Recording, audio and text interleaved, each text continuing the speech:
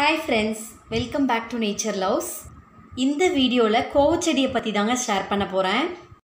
இந்த கோவச்செடியோட botanical name என்னன்னு பார்த்தீங்கன்னா Coccinia grandis அப்படின்னு சொல்லுவாங்க. நான் 2-வீலரில் ட்ராவல் பண்ணிட்டு இருக்கும்போது வேலியில் ரொம்ப அழகாக இந்த செடி படர்ந்துருந்துச்சுங்க. ரொம்ப அதிகமாகவும் கோவச்செடி அந்த இடத்துல இருந்துச்சு. அந்த செடியில் பழம், காய், பூ எல்லாமே சூப்பராக இருந்துச்சு. அதில் அவ்வளோ நிறைய பழம் இருந்துச்சுங்க.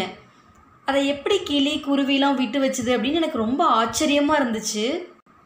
இந்த கோவச்செடியில் அதிகமான மெடிசினல் வேல்யூ இருக்கே அப்படின்றதுக்காக அந்த இடத்துல நான் வீடியோவை ஷூட் பண்ணேங்க. இந்த கோவச்செடி பார்த்திங்கன்னா வேலி, தோட்டங்கள், காடுகள்லாம் நல்லா படர்ந்து இருக்குங்க. இதனோட பழங்களை சாப்பிட்றதுக்கு பறவைகள்லாம் பறந்தோடி வந்துட்டுருக்குங்க. இந்த பழம் இனிப்பு, புளிப்பு, கொஞ்சம் கசப்பு கலந்த மாதிரி இருக்குங்க. கோவச்செடியில் இலை, தண்டு, வேர், காய், பழம் இந்த மாதிரி எல்லா பாகங்களுமே மருத்துவ குணம் உடையதுங்க. பூ நல்ல வெண்மை நிறத்தில் இருக்குங்க. இதனோட காய் பார்த்திங்கன்னா நல்ல பச்சை கலரில் இருக்கும். இதனோட பழம் நல்ல ரெட் கலரில் பார்க்க அழகாக இருக்குங்க. இந்த கோவப்பழத்தை நல்லா மென்று சாப்பிட்டோம் அப்படின்னாக்க நாக்கில் இருக்கிற புண்ணெல்லாம் ஆறி போயிடுங்க. இந்த கோவக்காயை ரொம்ப நாளைக்கு முன்னாடி இருந்தே பார்த்திங்கன்னா சர்க்கரை நோய்க்காக மருத்துவத்தில் பயன்படுத்திட்டு வந்திருக்காங்க. கோவக்காயோட சாறு எந்த ஒரு பக்க விளைவுகளையுமே ஏற்படுத்தாதுங்க. பல வருஷங்களுக்கு முன்னாடியே அமெரிக்காவில் இருக்கிற ஹார்வர்ட் யூனிவர்சிட்டியில் ஒரு ரிசர்ச் பண்ணாங்க. அதில் கோவக்காய் சர்க்கரை நோயை குறைக்கக்கூடிய குணம் வாய்ந்தது அப்படின்றத ரிசர்ச்சில் சொல்லியிருக்காங்க. அதே மாதிரி பெங்களூரில் நடந்த ரிசர்ச்லேயுமே கோவக்காய்க்கு ரத்தத்தில் இருக்கிற சர்க்கரையை கட்டுப்படுத்தக்கூடிய குணம் இருக்குது அப்படின்னு சொல்லி கண்டுபிடிச்சிருக்காங்க. பரம்பரையாக சர்க்கரை நோய் இருக்கிறவங்க அவங்களோட 35 வயசுலேருந்தே கோவக்காயை சாப்பிட்டு வந்தால் ரொம்ப ரொம்ப நல்லதுங்க. பச்சை கோவக்காயை மென்று துப்பினாலே வாயில் இருக்கக்கூடிய புண் ஆறிடுங்க.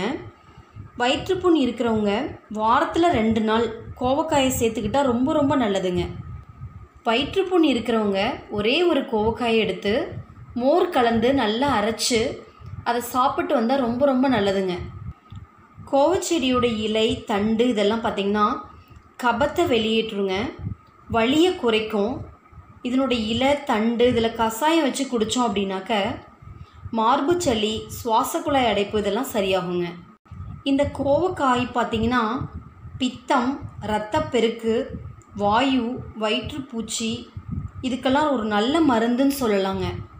கோவக்காய் பச்சடி அப்படின்னு பார்த்திங்கன்னா ஒரு சிறந்த மருத்துவ குணமுள்ள உணவு அப்படின்னு சொல்லலாங்க. இந்த கோவக்காயை பச்சடி செஞ்சு வாரத்தில் 2 நாள் சாப்பிட்டு வந்தோம் அப்படின்னா வாய்ப்புண் குணமாகுங்க. கோவை இலையை நல்லா அரைச்சி புண் இருக்கிற இடத்துல கட்டினோம் அப்படின்னா புண் சீக்கிரமாக குணமாகுங்க. இதய நோய் வராமல் தடுக்கணும் அப்படின்னா கோவக்காயை உணவில் அதிகமாக சேர்த்துக்கலாங்க. இதில் அயன், பொட்டாசியம் இதெல்லாம் அதிகமாக இருக்குங்க. அதிகமாக கம்ப்யூட்டர், மொபைல்லாம் பார்த்துட்ருக்கிறவங்களுக்கு சீக்கிரமாக கண் நரம்புகள்லாம் பாதிப்படைய சான்ஸ் இருக்குங்க.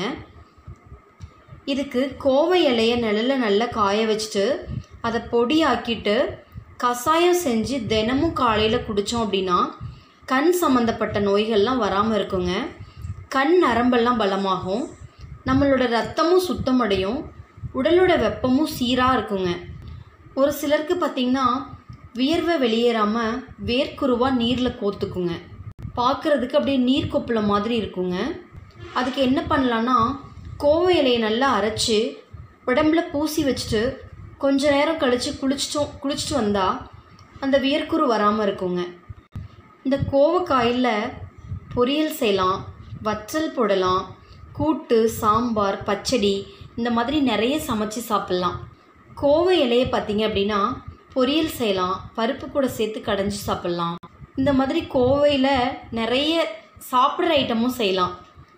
ஸோ கோவப்பழத்தை நம்ம எங்கே பார்த்தோம் அப்படின்னாலும் அதனோட மெடிசினல் வேல்யூ கொஞ்சம் இருக்கிறத தெரிஞ்சுக்கிட்டு பறித்து அப்போ சாப்பிட்லாங்க. இல்லை இலை, காய் இதெல்லாம் எடுத்துகிட்டு போய் நம்ம சமைச்சும் சாப்பிட்லாம்.